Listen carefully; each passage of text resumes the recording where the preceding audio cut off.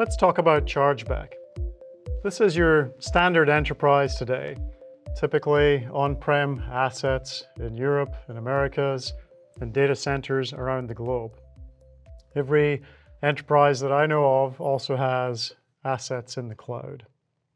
So what we do at Aptar essentially is collect information from those assets wherever they reside, on-prem or in the cloud, through a data collector in each of these data centers and put that information into a single pane of glass that is Aptar IT Analytics.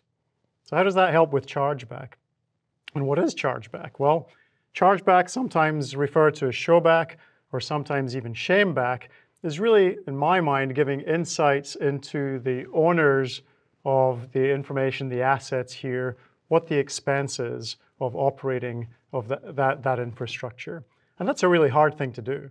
Most of our customers today struggle even just with getting basic visibility into their enterprise, let alone having the precision and the defensible detail within a report that allows them to actually go out and say, this is what this asset is costing you. And that's what our software is helping with. So how do we do that?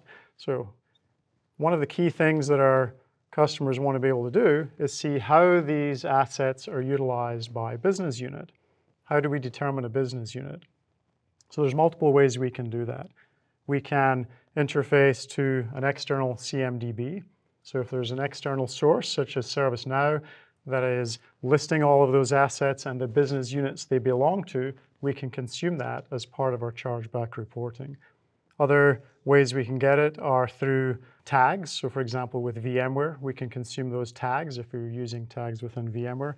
And also within our application itself, we have the ability through the UI to go and apply attributes to the various hosts, storage units, even LUNs that we collect, and tag them accordingly so that when you go into our application, you can run a report at an aggregated level that perhaps shows you a roll-up view of what finance is consuming versus what marketing is consuming, etc. Within this reporting as well, typically the consumers want to be able to see the tiers of storage that they're utilizing.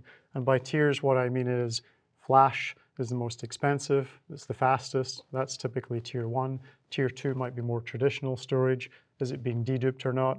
We capture all of that information and we can fold that back into the chargeback reporting.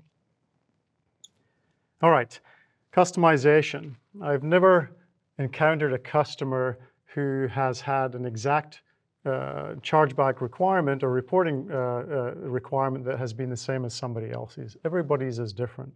And we anticipated that at Aptar when we put together our chargeback capabilities, and we expose an engine that's customizable to let you go and change and tune the chargeback reporting to your specific requirements. So let me give you an example of that.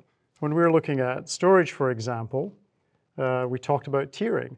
What is tier 1 storage? What's tier 2 storage? We allow you to define the tiers. We allow you to define the cost for those tiers.